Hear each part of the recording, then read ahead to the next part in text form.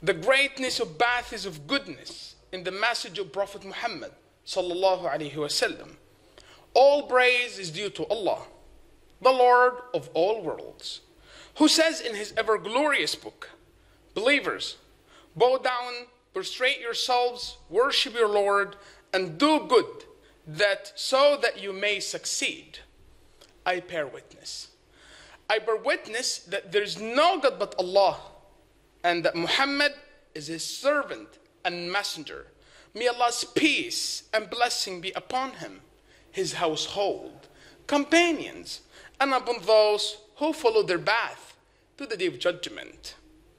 The greatness of paths of goodness and the variety of its means are among the most important features of the message of Prophet Muhammad sallallahu alaihi wasallam, since it is a message that came as a mercy for humankind. It is a message that takes into account the nature of human beings, their circumstances, and their potential, and opens up to them the gates of goodness as much wide as possible. In a Qudsi hadith, the Prophet sallallahu alaihi wasallam said, "My Lord says, if my slaves comes nearer to me for a span, I go nearer to him for a cubit. And if he comes nearer to me for a cubit, I go nearer to him for the span of outstretched arms. And if he comes to me walking, I go to him running." The paths of goodness. The paths of goodness are so many, some of which are related to ritual deeds, as the Prophet ﷺ has said. When a person performs his wudu properly and proceeds toward the mosque with the purpose of performing prayer in congregation, he does not take a step without being raised a degree in a rank for it and having a sin remitted for him till he enters the mosque. When he is performing prayers, the angel continue to invoke blessing of Allah on him as long as he is in his place of worship in a state of wudu. They say, "O Allah, O Allah, have mercy on him. O Allah, forgive him. He is deemed to be engaged in prayer as long as he waits for it." The Prophet ﷺ has said, "He who goes to the masjid at dawn or dusk for prayer, Allah prepares a hospitable abode for him in paradise every time when he walks to it or comes back from it." In another hadith, the Prophet ﷺ has said, "The 5 daily prescribed prayers and Friday prayer to the next Friday prayer, and the fasting of Ramadan to the next Ramadan is expiation of the sins committed in between them, as long as major sins are avoided."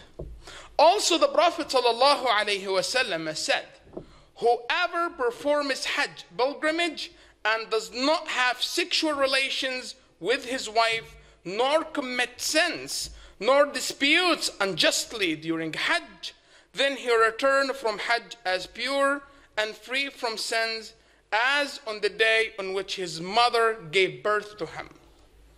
Among the most important and greatest paths of goodness, among the most important and greatest paths of goodness are those acts whose benefits extend to reach the society, such as charity, relieving those in calamities, supporting the distressed people, and prevention of harm. The Prophet ﷺ said, "He who gives in charity the value of a date which he legally earned, and Allah accept only that which is pure, Allah accept it with his right hand and foster it for him, as one of you foster his mare until it become like a mountain." The Prophet ﷺ said, The doors to goodness are plenty. The doors to goodness are plenty, including glorification of Allah, praising Him, saying Allah is a great. There is no God deserving to be worshipped but Allah, enjoying good, forbidding evil, removing harm from the road, conveying the message to deaf, guiding the blind, helping people with their needs, exerting your utmost with those in dire need, and giving aid to the weak as much as you can. All of these are acts of charity for yourself. Our Prophet ﷺ said, removing something harmful from the road in a charity, sadaqah, is a charity, sadaqah.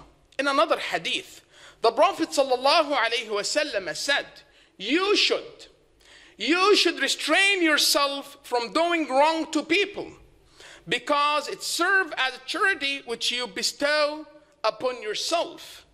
All this proves that paths of goodness are plenty and numerous, which is a sign of the mercy of the Almighty Allah with His servants. All praise is due to Allah, the Lord of all worlds. May Allah's peace and blessing be upon Prophet Muhammad sallallahu alaihi wasallam, his companions and followers. Among the paths of goodness is feeding the poor. This is a trait of true believers who pursue to reach paradise. The Almighty Allah said about them, they give food. They give food to the poor, the orphan, and the captive, though they love it themselves. Our Prophet ﷺ said, O people, exchange greetings of peace, assalamu alaikum, to one another. Feed people, strengthen the ties of kinship, and be in prayer when others are asleep. You will enter paradise in peace. The feeding may be more rewarding than performing ritual acts, whose benefit is restricted to the reformer, especially in times of crisis that require solidarity, compassion, cooperation, and mutual help and assistance.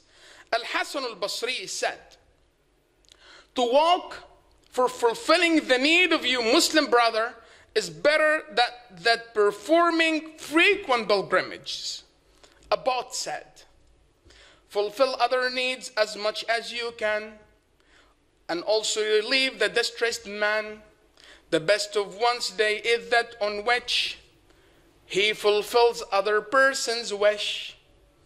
However, we affirm that the message of Prophet Muhammad sallallahu alaihi wasallam took into account the conditions of all people and opened for them the doors of goodness so wide, each according to his capacity and potentials.